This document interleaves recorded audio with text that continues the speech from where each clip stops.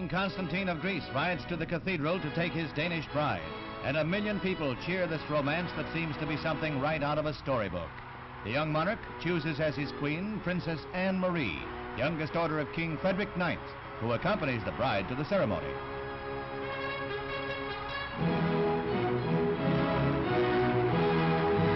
At the metropolis, the Greek Orthodox Cathedral, 400 guests have assembled for the ceremony.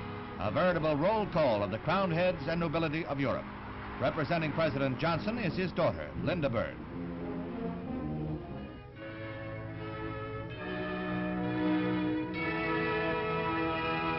On the arm of her father, the radiant bride comes down the aisle for the ceremony that will unite the two ruling houses. King Constantine takes the arm of his bride as the half-hour ceremony begins. She was reared as a Lutheran, but now Anne-Marie plans to embrace Eastern Orthodoxy. The ceremony is conducted by the Archbishop of Athens and Primate of Greece, Chrysostomos, assisted by a score of high prelates.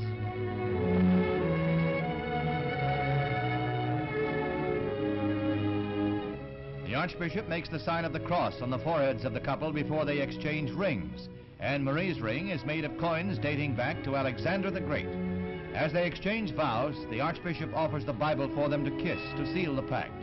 The chief witness, the groom's mother, Queen Frederica, does the same.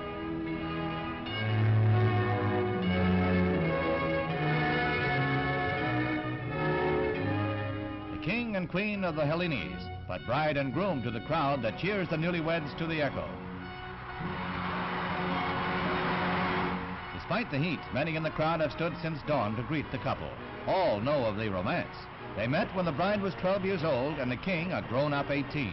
Her family was not too enthused about the romance, but love conquers all, including disapproving kings.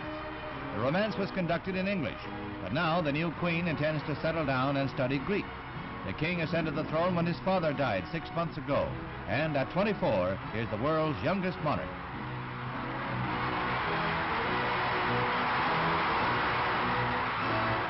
The happy couple is almost buried in an avalanche of paper as well as good wishes.